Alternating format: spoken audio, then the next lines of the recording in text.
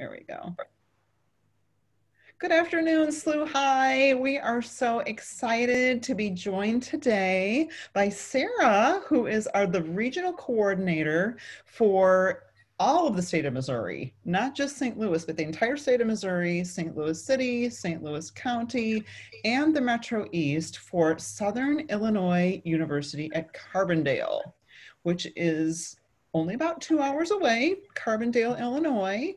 And I am going to let her start by kind of giving us an overview of Carbondale for somebody who doesn't know a thing about it. Let's just start there. Okay, great. So thank you so much for having me today. Oh. You were spot on. We are about just 2 hours exactly from St. Louis City, and we are nestled in the Shawnee National Forest. So Carbondale is a beautiful town on campus and all around town.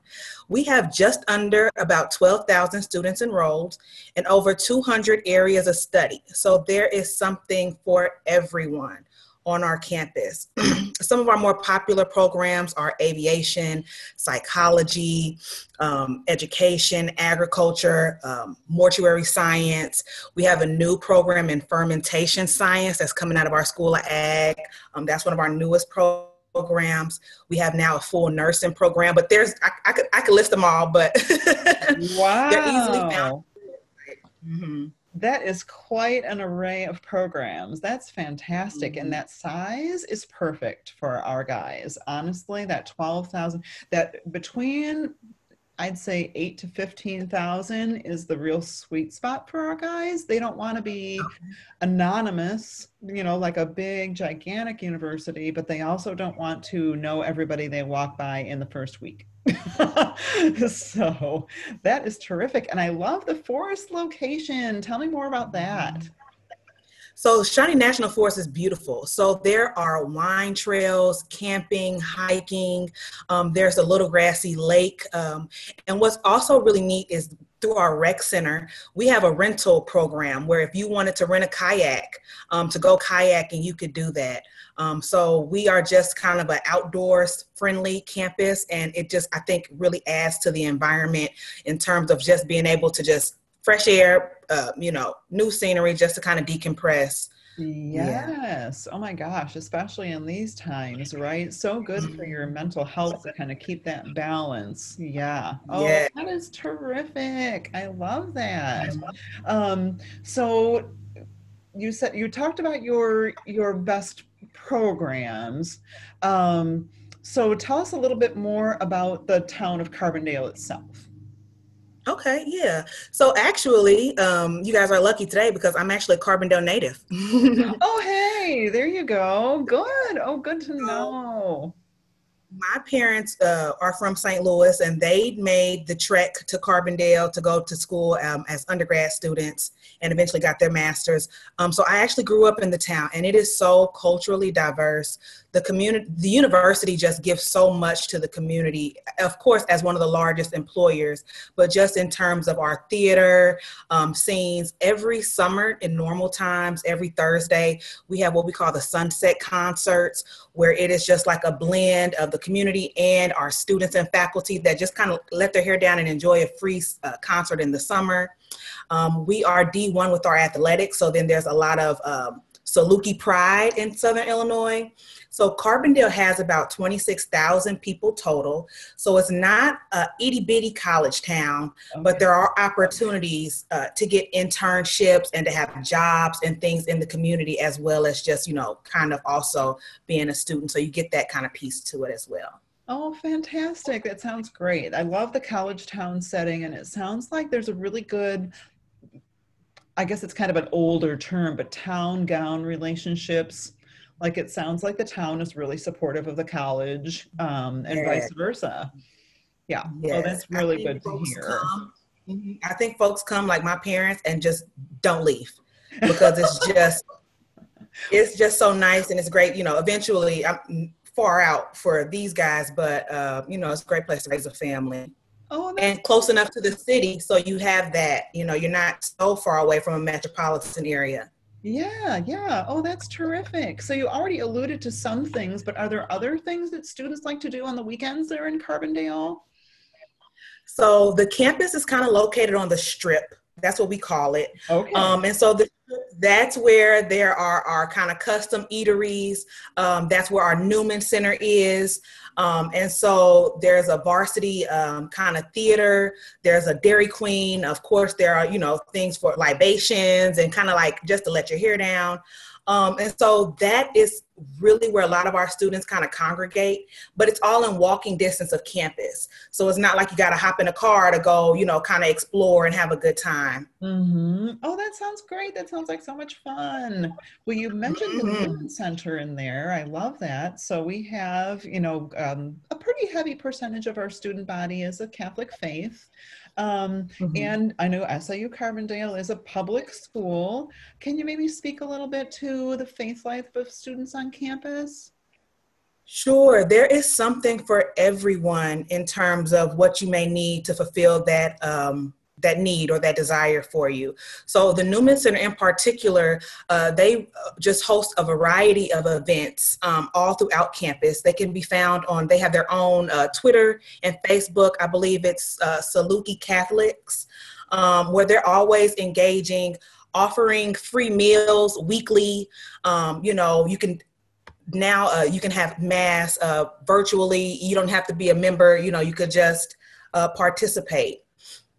So there are lots of different faith-based organizations on campus. Well, good. And I think the nice thing about going to a public school is that you're maybe seeing something that's not part of your faith tradition, and you can discover more about that, try out different ones. And I know our guys are definitely really excited about that. Um, Yeah, so it's needed. uh, yes, thank you. Thank you very much. Something that's maybe just a little bit off a tangent on that, though, is that one of the things that our school professes is that we're going to graduate men for others. Um, are there pretty good selection of community service opportunities for students to take advantage of? Oh, absolutely. Oh, So good. students are able to do them on their own, but they're also able to do them through our student activities and engagement office. Okay. So a lot of our registered student organizations, that is actually a part of, in order to be a registered student organization, you have to have some sort of community service component to it. And Okay. Wow.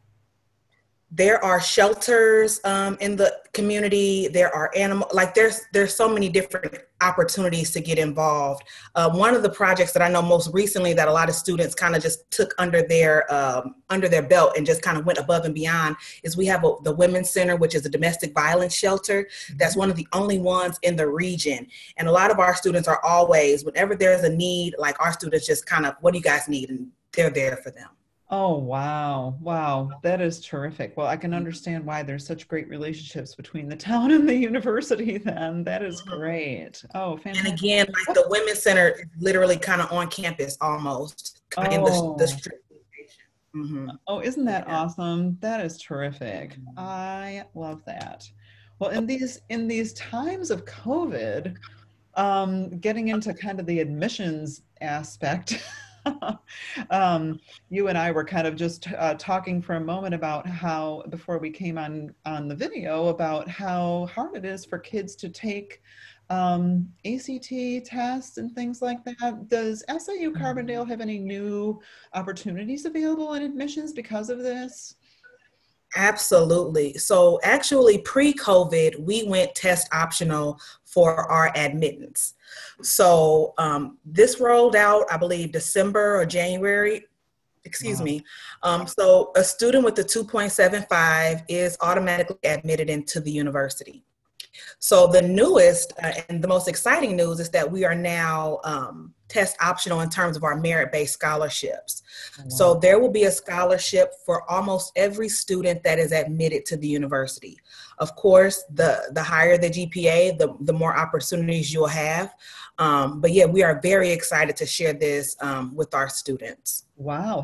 How long ago did that roll out? Last week. Oh my God. So Last week, we are right on it. That is terrific. yes, So yes. good. Oh And my gosh, that's amazing. That's wonderful news. all Um, the details can be found on our scholarship website in terms of the actual dollar amount, and you could kind of see where you sit in terms of your GPA and how much you'll be awarded. oh, that's But the applications, you do have to apply by November 1st to be considered because they're automatic. All you have to do is apply. okay. So there's no additional scholarship application for that. They just need to apply, get their transcript to you. Yes. Fantastic. Well, our guys are under the assumption that all college applications are due November 1st. And we're not going to tell them any differently. So there you go. It's called positive peer pressure. They're all working towards that. So it's great. They're being voluntold. Yeah, well, that's exactly right. Yes. So I've done a couple of these interviews, and something else that students are really interested in is finding out how they can really see the university without being able to travel there. Do you have any information on that for us? Yes, we have multiple different virtual tours, actually. I have a link for our housing tour, and I can put it there. And then, so every department is hosting either virtual kind of one-on-one chats as you can meet with a faculty member, like our esports arena.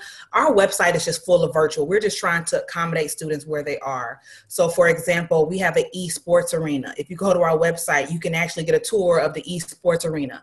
So definitely there are opportunities just listed on our website for students to be able to explore. Oh, good. So you're actually going inside the buildings and not just walking around outside and saying, "Oh, here's the business school," and here. Okay. Mm-hmm. Oh, that's terrific. That's really helpful. That's And fantastic. we are open for campus visitors.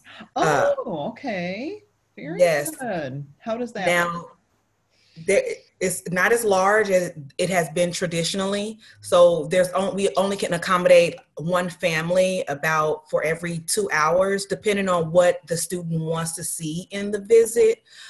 So I just recommend that if you're interested, just have an open mind and open calendar. And just whatever you may have available, you might want to go within the next 2 weeks, but we're a little bit full. So Yes. Okay. Oh, well, that makes a lot of sense though. And have a plan. I mean, you should really have a plan anyway.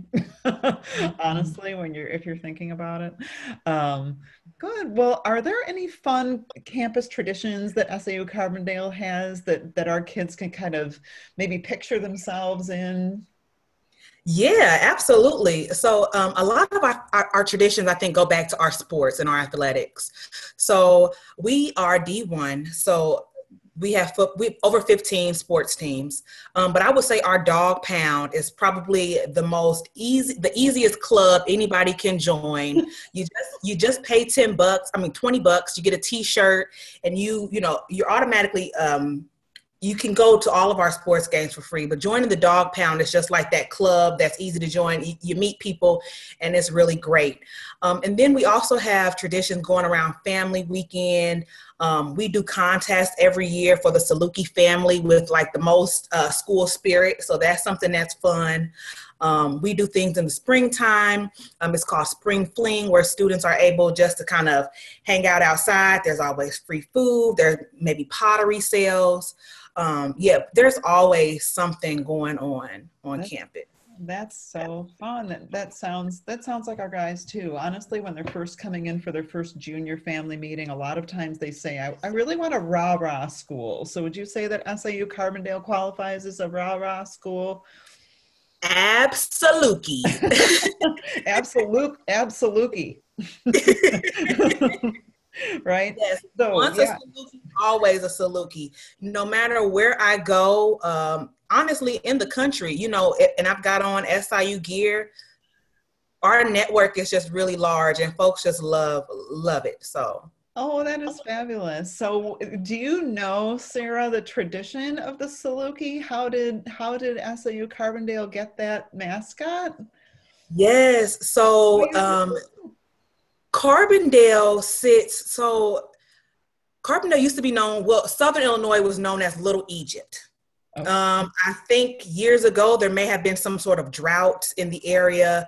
And so Little Egypt kind of like stuck. And in one of the most southern cities is Cairo, or also could be pronounced Cairo. yes, And so yes. I guess when the university was, it fit that the Saluki will become the mascot, because the Saluki is a very fast running Egyptian dog. That is fascinating. I never knew the story behind that, but that makes perfect sense now. You are Mhm. right. Oh my gosh. And Yep. isn't there like some digging or things that go on in Southern Illinois? Don't they find like artifacts and things? Oh, I think. yeah. So the archaeology department, yes, Okay. always, Oh my always. gosh. Well, there you go. Well, this has been Mhm. so much fun. Is there anything else that I didn't address that you'd kind of like to talk about? Well, right now our application is free. Oh, yay. So yeah, so it will be free until October 31st. So I just encourage, if you got, an interest, save $40, get the application in. And of course, if you're eligible to be admitted, you're going to be eligible for some scholarships. So it wouldn't hurt just to give us just complete the application, and we can connect from there. Can students apply on the Common application? We are not on the Common App, Okay. unfortunately. So they would But just go straight to your website then. yes, our Okay. application is pretty simple to complete. We do have some competitive programs that require additional information, such as our aviation, dental hygiene, and a couple of others I'm not pulling. But when you complete the application, it asks for a little bit more information for a few specific majors. So when you put down your major, it will give you everything that you need to fill out based on that Exactly. then. Yeah. Okay, perfect. So what you're saying is the application is free until the scholarship deadline. Yes, So there's exactly. no reason why students should go ahead and complete that and see what merit-based scholarship they're eligible for based on their GPA. Yes. Fabulous. Well, thank you so much for your time today, Sarah. I really appreciate it. And go Salukis. Yes. Thank you so much. Oh, you're very, very welcome. My pleasure.